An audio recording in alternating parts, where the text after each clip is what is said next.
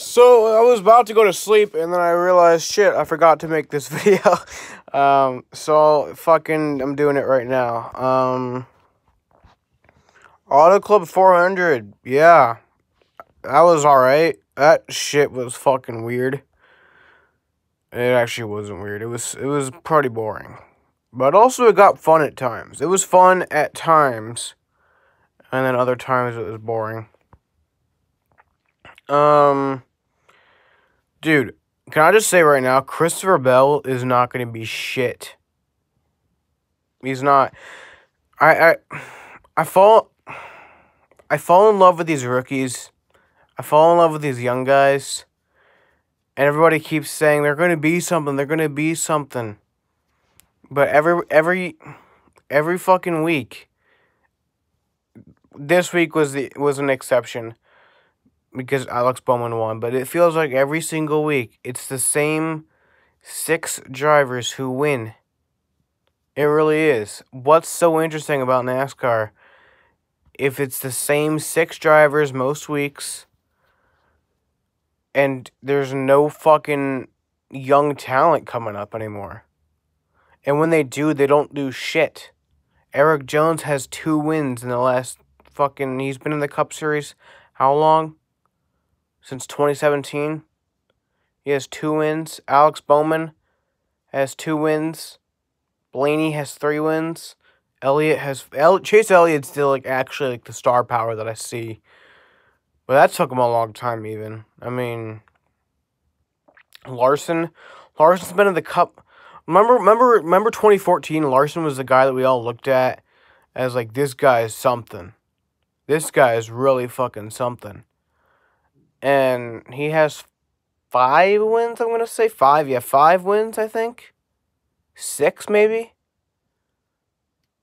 Michigan 2016, Michigan 2017, or Fontana 2017, Michigan 2017, and then Michigan 2017 again, Richmond 2017, and then Dover 2019. So that's 5. I didn't even keep count as I was fucking Michigan 2016, Fontana 2017, Michigan 2017, Michigan 2017 again. So 6, yes, 6. 6 wins, and he's been around for 6 years. I mean, this is his 7th year. This is Larson's 7th year. Holy shit. That's insane. Is it just me, or I've always felt like the number 6 and the number 7 is just a huge difference. I don't know what it is. It feels like just a huge difference. If someone's been around for 7 years, that's big. You know? I don't know. It feels like 6 years and then 7 years. There's just a difference of oh, that's cool. 7 sounds so much more impressive than 6, but 6 doesn't sound so much more impressive than 5. I don't know. My brain's weird. I don't know. But yeah, there's just no young star power coming up anymore, and it sucks. We always see Bubba was supposed to be great. Nope. I mean, Matt DiBenedetto was supposed to be great. Nope. I just don't get excited about young guys anymore. I gotta learn to just not be excited about these young guys anymore, because it's honestly, NASCAR has started to become F1, where it's you can really just predict who's gonna win every week, pretty much. It's always going to be one of 6 guys, pretty much. This week, like I said, was the exception. Alex Bowman kicked everyone's ass. But it's always going to be Harvick, Busch, Hamlin, Keselowski, Logano, or fucking who? Harvick, Busch, Logano, Hamlin, Truex,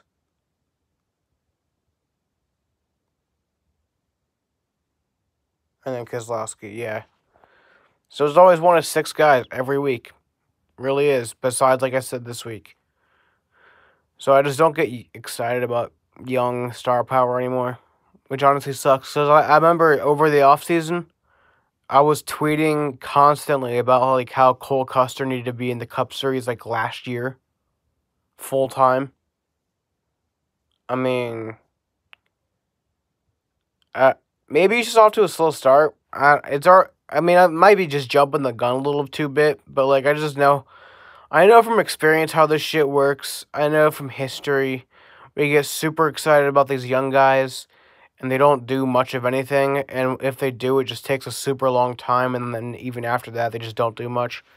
Like Chase Elliott, like, yeah, he's good, but he just hasn't really turned into like the guy yet. Like, we used to see like Jeff Gordon. Like, dude, if we could have another Jeff Gordon come in, that'd be amazing. Like, if we could have another, like, Matt Kenseth come in. Like, I try to think about it a lot. Like, have we had any drivers, like, that joined this deck, or, like, in the 2010s, that became just a huge star? Like, because Keselowski joined in 2009. His career really rose in the 2010s, but, like, he joined in 2009. Like, so did Logano. Like, but his career jumped in the 2010s. But has there really been any guy that has started in the 2010s who was just made, like, a really, really good career out of himself? I don't think so. I mean, unfortunately, I don't think so. Not that I can think of. Yeah. I mean, it sucks, but that's just the case.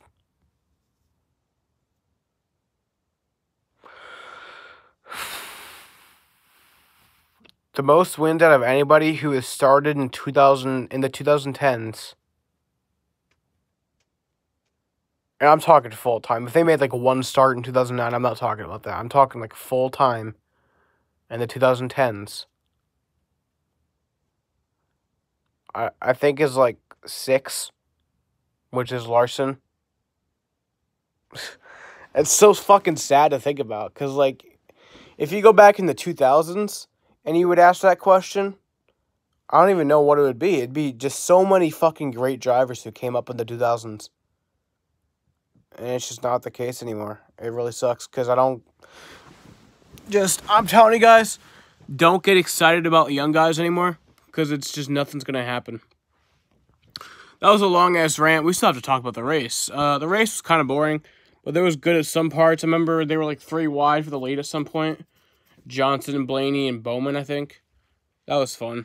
I was really hoping Johnson could like do something today, which I think he finished like, where did he finish? I think he finished like 5th. So that's something. Boyer, that caution came out for Boyer. Dude, NASCAR fans are so annoying on Twitter. They complain about cautions. You know what cautions breed? Restarts, which can breed more cautions. Like last week. That was fun. Or the Xfinity race.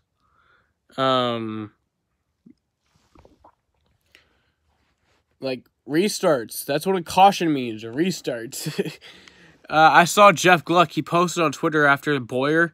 He was like, why was that a caution? He didn't even hit the wall or anything. Like, that doesn't make sense. The dude had a tire down. That was caution worthy. Like, obviously, yeah, they could have kept going. But, like, come on. If we can have a caution, let's do it. Please. Like, if there's an excuse to have a caution, let's have a caution. Even if realistically, like, yeah, they could have gotten by without it. Like, remember all those debris cautions? Like, that was fun. Like, even though, like, it really didn't mean anything, like, it was still, like, restarts. Like, do you guys, like, do we not fucking know how to be NASCAR fans anymore? Do we just want to, because then we'll complain about nothing happening all race. Like, we'll complain about a caution because it wasn't really deserving of being a caution. Fans say, let's let these races play out. But then when they do, then they're like, oh, it was boring. Like, fuck you. Let's just have cautions. I wish we would go back to, like, the old culture of NASCAR where there'd just be so many cautions, you know? Like, they'd have these, like, debris cautions. I don't remember the last time there was a debris caution. Besides, yesterday during the Xfinity race, when that big-ass fucking tire was on the track, which was actually a legitimate excuse to have a caution. But, like, I don't remember the last time there was actually a debris caution. Like, a legitimate or, like, a unlegitimate debris caution, you know? Like, how there used to be, like, a water bottle on the track and they'd pull out a caution for that. Like, I don't remember something like that. I don't remember the last time that happened. It's been years. At least from what I can remember. Though I don't like the stages, because that's not even a reason to have a caution. But yeah. Blaney, yeah, he fucking did shit. Like, he was doing great, and then he had to pit with 2 to go. I just would not have pit. I don't know why he pit. I would have kept going, because then if something did happen, then there could have been a caution. Yay! But I don't think anything was going to happen. I think he just should have just stayed out, honestly. But, he's still the points leader right now, which is cool. Could Blaney win the championship this year? Honestly, I wouldn't put it past him. Yeah, all right. Xfinity race. Oh, I gotta rate the Cup race. Cup race was there was good moments. I'm gonna put it at 6.5 out of 10. Yeah. 6.5.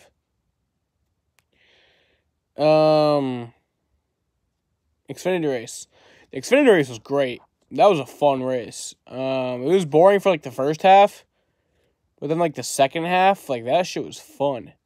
It was, like, caution after caution, wreck after wreck. And then not to mention the finish was amazing. Like, the final laps were amazing. That final restart was amazing. Like, I was on the edge of my seat. The finish was amazing. And then not to mention a first-time winner. And then to see fucking Kim Burton's reaction, that was fun. Dude, she's always so... I remember my mom used to hate Kim Burton. She used to be like, she's so annoying.